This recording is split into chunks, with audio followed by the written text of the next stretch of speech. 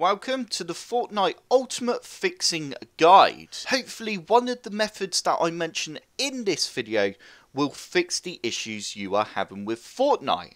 And this could be the game is crashing, freezing, textures not loading properly, maybe you're having sound issues. We're going to be covering all those problems within Fortnite for PC.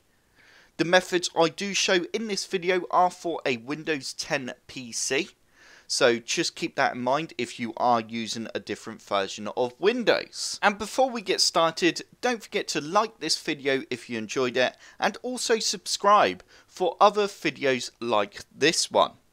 So the first thing you want to do is just take off the side panel to your PC and just make sure it's not dusty. Because if there's a build-up of dust within your PC case, then your PC may be struggling with overheating issues, which can really cause an impact when trying to play PC games.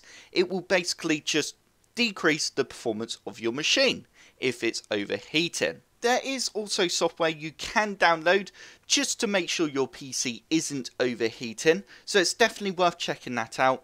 But if your computer's being pretty loud, then there's a good chance that it is pretty dirty inside, and also when was the last time you gave it a clean. So definitely check that out, but just be careful when removing the side panel to your PC and being careful around all the components, because you don't want to go breaking your expensive graphics card or anything like that. So just be extremely careful when cleaning the inside of your PC. The next thing we want to check is our hard drives and make sure we have enough disk space. This includes the C drive, which you have Windows installed on, and also the drive you have Fortnite installed on. I'm going to open up my File Explorer now, and as you can see, my C drive is absolutely fine. There's quite a bit of free space there. And also on my E drive, which is where I have Fortnite installed, I also have 159 gig of free space. So that's absolutely fine. I can rule out any free space issues. But if your hard drive is getting low on disk space on the Windows drive or the drive you have Fortnite installed on, then try and free up some space, because that could be causing a few issues when in game. So it's definitely worth doing that and then booting up the game and see if that resolved any issues you are having. The next thing we want to do is open up the Epic Games launcher. And you now need to just simply make sure Fortnite is up to date. If you click on the three dots, you also need to go to your library to the Fortnite location. And we then need to click on the three dots. And you now need to just make sure auto update is ticked. As you can see, mine is blue, which means it will keep Fortnite automatically up to date. But if this isn't ticked, then your Fortnite might be out of date, and that's not allowing you to play the game, which is causing problems. And also, when you are on this screen, the next thing we want to do is click on the three dots again, and you now need to click on verify.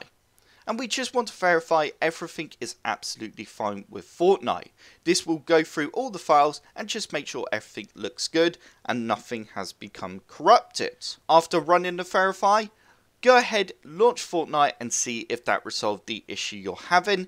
If that didn't fix the problem you're having, then don't panic, because there are quite a lot of other things we can do. And the next thing we want to do is open up Windows 10 updates. To do this, all you need to do is open the start menu and type in update. You now need to click on check for updates. And we now want to just click on check for updates again and just ensure we have the latest updates installed.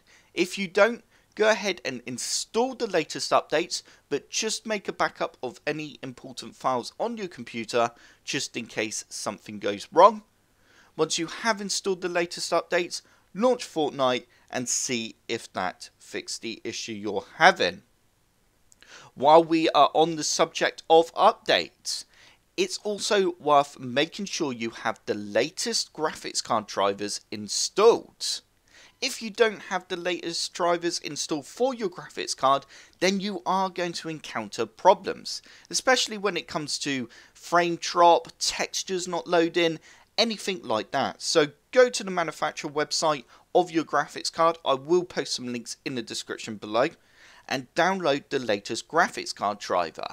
If you do have the latest driver installed, then it might even be worth just reinstalling that driver just in case your driver has become corrupted.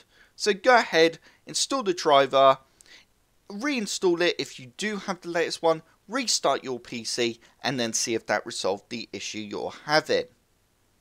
If that didn't fix the problem you're having, you now need to open up the start menu and type in performance. You now need to click on adjust the appearance and performance of Windows, and we now want to click on adjust for best performance and press apply.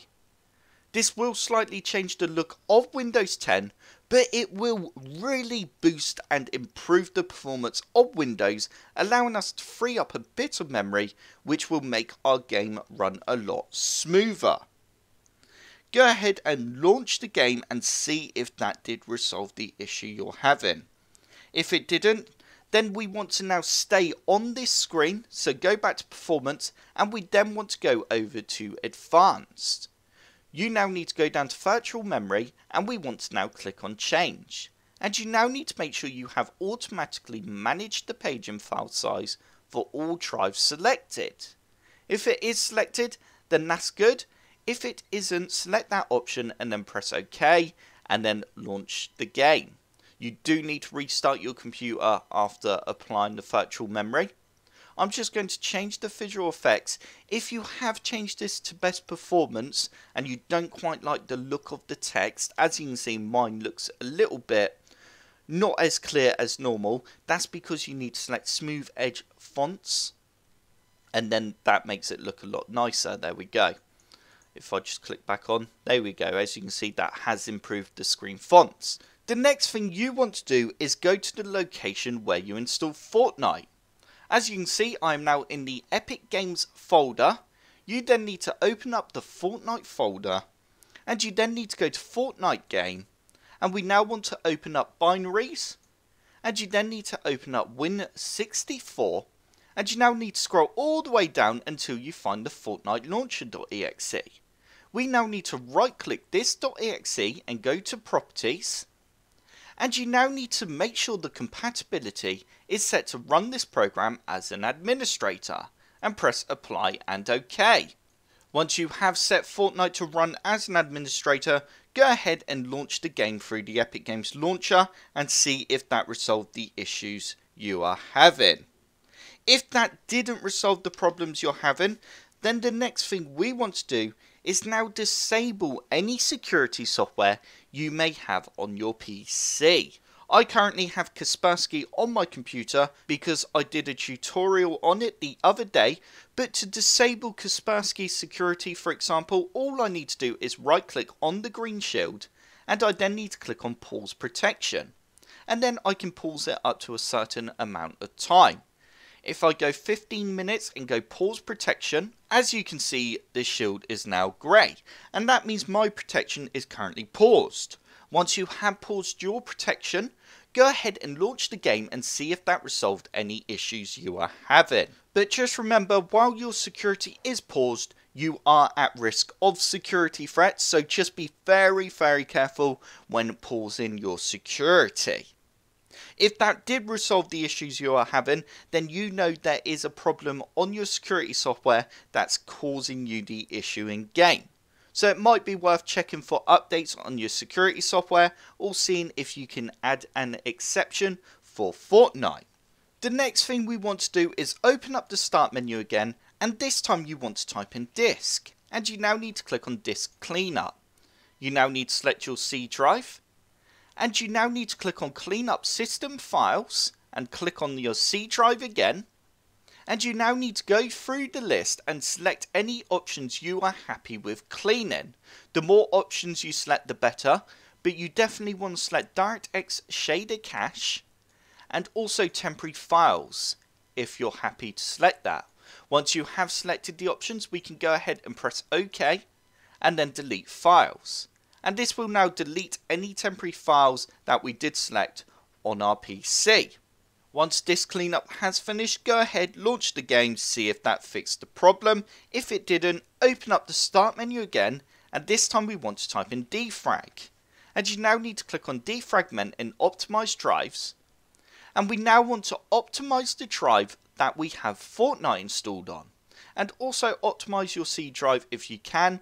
I've actually got a solid state drive, so I'm not going to optimize my C drive because it can actually reduce the life of your solid state drive. So I wouldn't recommend optimizing an SSD drive, plus to be fair, it doesn't really need it.